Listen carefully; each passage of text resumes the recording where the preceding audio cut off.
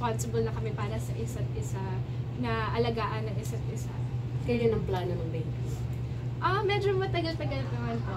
Siguro mga 2 to 3 years pa. It really depends on our where we are in our career and personally also. Kasi we really have to be ready. Ayaw namin gawin ng basta-basta, kailangan ready talaga.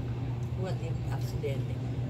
Ay kung mangyari po at binigay ng Panginoon, tatanggapin po namin ang buo po. Because God's plan is always better than our plan. Pero yung usapan niyo is 2 to 3 years pa. Yeah, sana if choice namin, di ba? Kung kami masusunod, sana mga 2 to 3 years pa. Para ma-enjoy din naman yung marriage.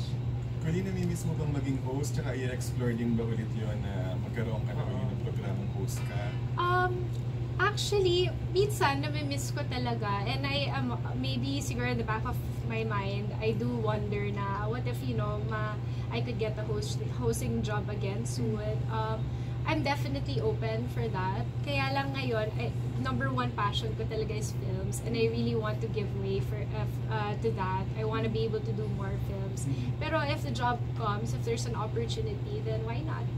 Then magka 10 years ang showtime, namimiss mo ba sila? Yun, ano thoughts mo doon? Well, we do see them sometimes kasi nga connected din naman kami in our personal lives. So nagkikita-kita pa rin kami. Kakagaling ko lang actually sa